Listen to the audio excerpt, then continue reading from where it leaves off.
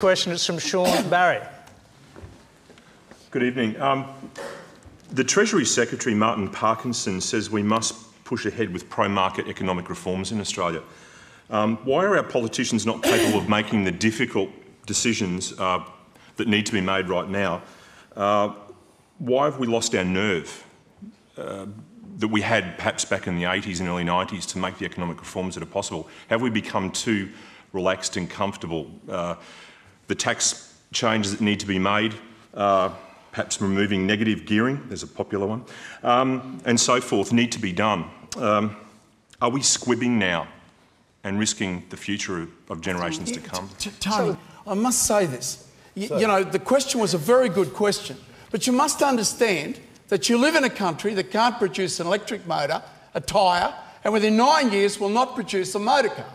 Within 3 years, and here's the figures, I always bring them with because people don't believe me, within 3 years, if you want to use different evidence, 8 years, this country will be an importer of food. It will not be able to feed itself. Now, is there any long-term planning here?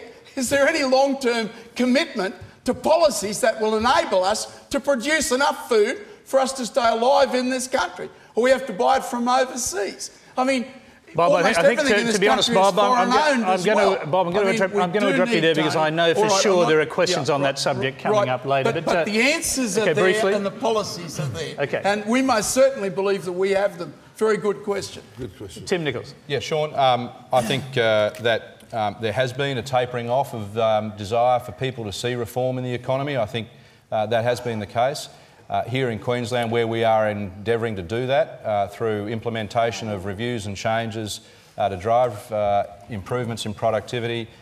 There has been a reluctance in the past for the difficult decisions to be made, but this government has been about making those decisions. So privatisation, Tim? Well, that's about driving productivity reform, because what we've seen over the last decade is that the productive capacity in Queensland is less than it was a decade ago. So we can't continue to deliver the services. The state has had negative growth in the last year, Tim. Well, in fact...